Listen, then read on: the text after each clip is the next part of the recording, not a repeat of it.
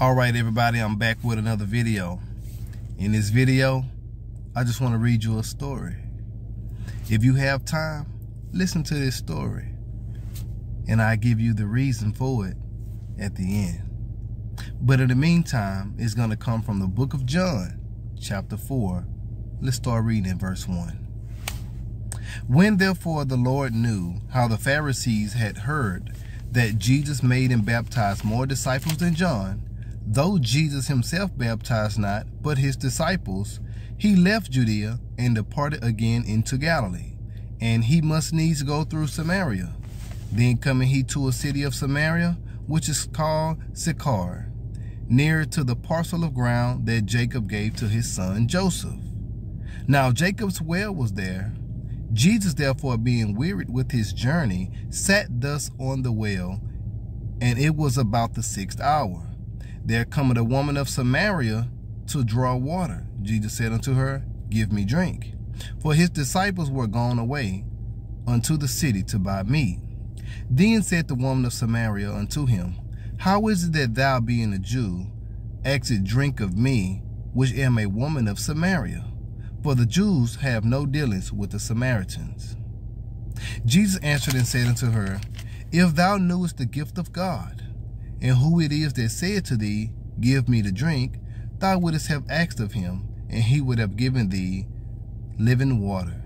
The woman said unto him, Sir, thou hast nothing to draw with, and the well is deep. From whence then hast thou that living water? Art thou greater than our father Jacob, which gave us the well, and drank thereof himself, and his children, and his cattle? Jesus answered and said unto her, Whosoever drinketh of this water shall thirst again, but whosoever drinketh of the water that I shall give him shall never thirst, but the water that I shall give him shall be in him a well of water springing up into everlasting life. Now I want you to remember that the water that Jesus is going to give is going to be a well in him of water springing up into everlasting life. The woman said unto him, Sir, give me this water that I thirst not, neither come hither to draw. Jesus said unto her, Go, call thy husband, and come hither. The woman answered and said, I have no husband. Jesus said unto her, Thou hast well said, I have no husband, for thou hast had 5 husbands, and he whom thou now hast is not thy husband. In that saidest thou truly. The woman said unto him, Sir, I perceive that thou art a prophet. Our fathers worship in this mountain, and ye say that in Jerusalem is the place where men ought to worship. Jesus said unto her, Woman, believe me, the hour cometh when ye shall neither in this mountain nor at Jerusalem worship the Father. Ye worship ye know not what. We know what we worship, for salvation is of the Jews. But the hour cometh, and now is, when the true worshipers shall worship the Father in spirit and in truth, for the Father seeketh such to worship him. God is the Spirit, and they that worship him must worship him in spirit and in truth. The woman said unto him, I know that Messiah cometh, which is called Christ. When he is come, he will tell us of all things. Jesus said unto her, I that speak unto thee am he. And upon this came his disciples, and marveled that he talked with the woman. Yet no man said, What seekest thou? Or why talkest thou with her? The woman then left her water pot, and went her way into the city, and said unto the men, Come, see a man which told me all things that ever I did. Is not this the Christ? Then they went out of the city and came unto him. In the meanwhile his disciples prayed him, saying, Master, eat. But he said unto them, I have meat to eat that ye know not of. Therefore said the disciples one to another, Hath any man brought him aught to eat? Jesus said unto them, My meat is to do the will of him that sent me, and to finish his work. Say not ye, there are yet 4 months, and then cometh harvest? Behold, I say unto you, lift up your eyes and look on the fields, for they are white already to harvest. And he that reapeth receiveth wages, and gathereth fruit unto life eternal, that both he that soweth and he that reapeth may rejoice together. And herein is that saying true, one soweth and another reapeth. I sent you to reap that whereon ye bestowed no labor. Other men labored, and ye are entered into their labors. And many of the Samaritans of that city believed on him for the sayings of the woman, which testified, he told me all that I ever did. So when the Samaritans were come unto him, they besought him that he would tarry with them, and he abode there 2 days. And many more believed because of his own word, and said unto the woman, now we believe, not because of thy sayings, for we have heard him ourselves, and know that this is indeed the Christ, the Savior of the world. So now the point of this video, the point of this story, what I want you to get is that Jesus said to this woman in verse 21, woman, believe me. And so after telling the woman to believe him, the woman goes down and said that she know that Messiah is coming. And when he come, he will tell us all things. And so this woman knew and understood that the Messiah was coming. She knew because of prophecy that God was sending someone.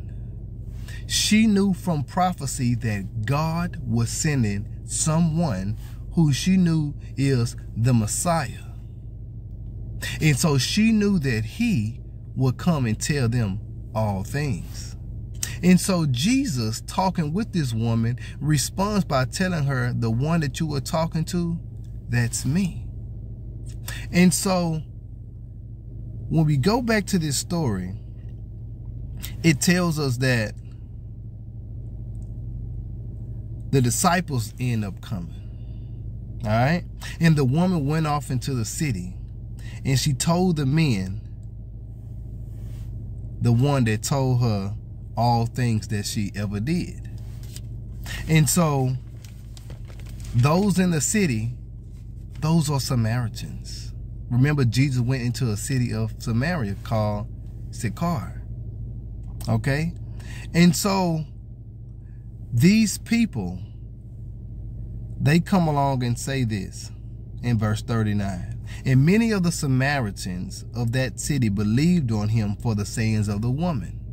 So because of what the woman had said to them, how this man had told her all that she ever did, they believed on Jesus because of what the woman said.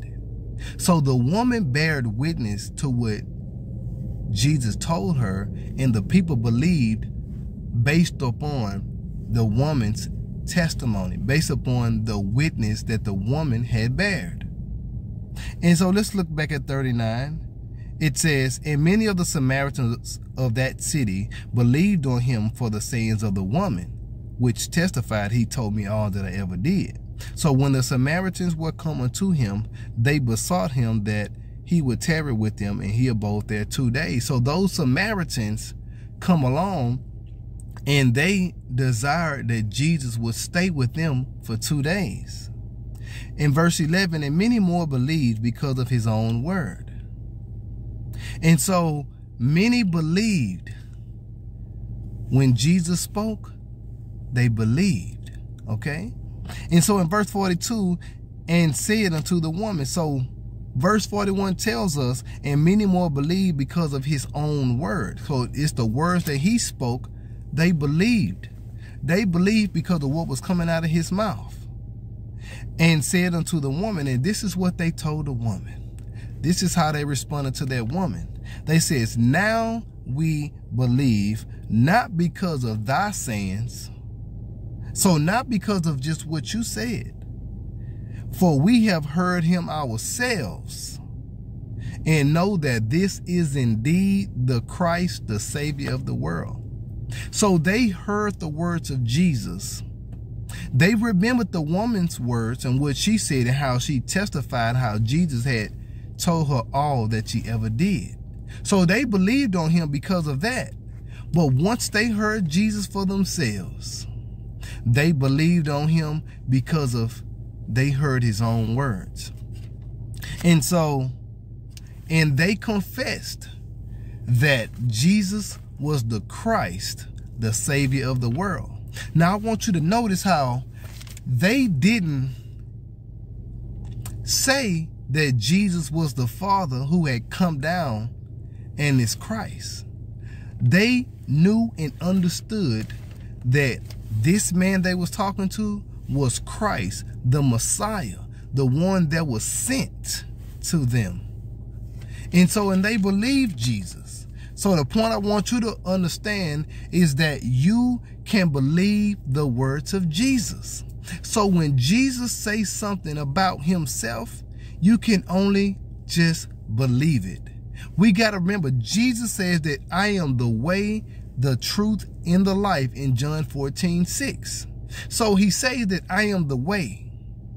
The way means that this is the only option to be saved, to get to the Father, to go to the kingdom of heaven, to dwell on the new earth. Okay? So he said that he is the way. And he says he is the truth, which means that in him is no lies, because he is the opposite of a lie, because he is the truth. And he says that he is the life, meaning he is the means by which any man can receive eternal life, to live eternally with the Father. So I just want you to know that you can believe what Jesus say. If Jesus say he is the Son of God, if he say that's who he is, you got to believe exactly what he say. So I want you to understand that 1 John 5:20 tells us, and we know that the Son of God is come and had given us an understanding, that we may know him that is true, and we are in him that is true, even in his Son, Jesus Christ. So this, he tells us, John, that the Son of God has come, and he has given us an understanding that we may know the Father and that we may know him. So you need to remember that when Jesus says something, it's the truth. If he say, I am the Son of God, I am the Christ, you believe exactly that. I don't care about what men may have taught you or what you may thought. You believe the words of Jesus because his words is true. So you learn the lesson of these Samaritans. Believe the words of Jesus. Jesus' words is written in this word. And so all you got to do is go to the book. If you got a red letter Bible, go into your Bible and read the scriptures on what Jesus said. And everything that Jesus says, you can believe. As a matter of fact, look at John 10, number 36. Jesus says, say ye of him whom the Father has sanctified and sent into the world, thou blasphemest, because I say, I am the Son of God. So he said he's the Son of God. So the issue is, are you going to believe it? Or do you still want to say he's the Father? He's the one that the Father, or do you still want to say that he is the Father who sent himself? But Jesus says, I am the Son of God. So if Jesus say, I am the Son of God, well, Jesus, I believe you the Son of God. And as you can see in scripture, many times that after Jesus had even resurrected and went to heaven, those apostles still went out there, including Paul, an apostle, and preached that Jesus is the Son of God. Are you going to believe it? Or do you want to take the scriptures into your own interpretation and say he's the Father? Let God be true. Let Jesus be true. Let the word of God be true. And let you and your interpretation and your thoughts be a liar. I believe Jesus, and so should you.